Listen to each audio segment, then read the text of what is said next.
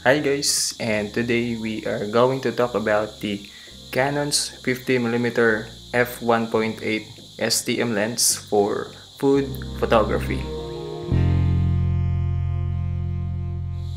Welcome back to another video, and my name is Rubric, and recently I was invited by a local restaurant in our area to do a photo shoot for their menu. And today I will be sharing my experience about the photo shoot, and I will also show some of the photos that I have taken using the Canon's 50mm f1.8 STM lens. Just a disclaimer, this was my first attempt for food photography, and it was a great learning experience for me. I agreed to this photo shoot so that I can learn new things and also to challenge myself.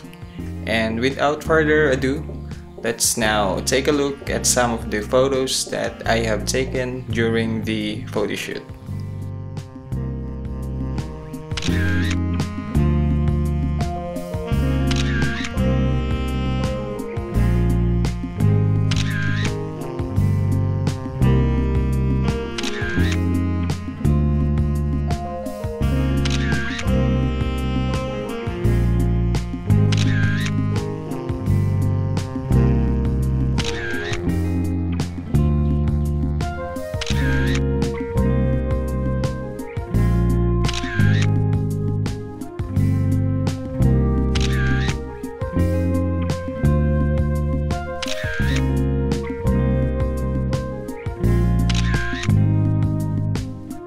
So those are some of the photos that I took using the Canon's 50mm f1.8 STM lens.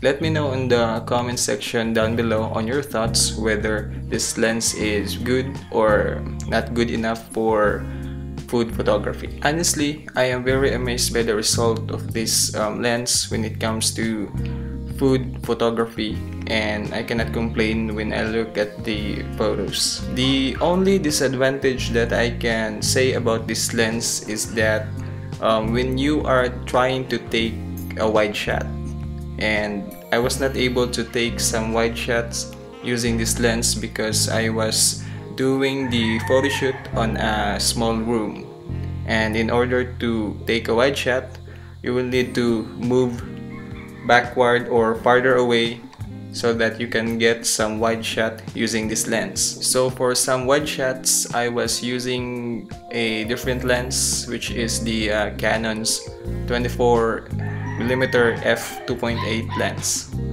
Overall, this lens is very good for food photography in my case, and I believe this lens is best for tight shots and portraits. Just a quick summary of the things that I used during the photo shoot.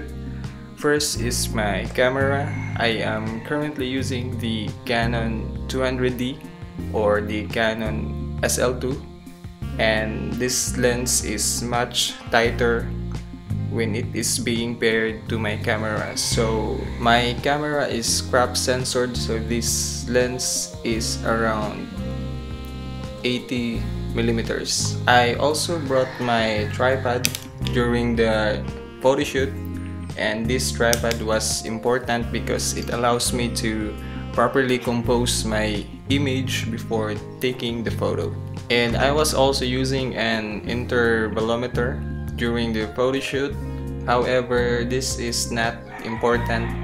I just use this to control the shutter button of my camera because I am lazy to press the actual shutter button of my camera. So whenever I took a photo, I just press here. So you can do the photo shoot without this intervalometer. And those are my experiences on my first attempt for food photography using the Canon's 50mm f1.8 STM lens.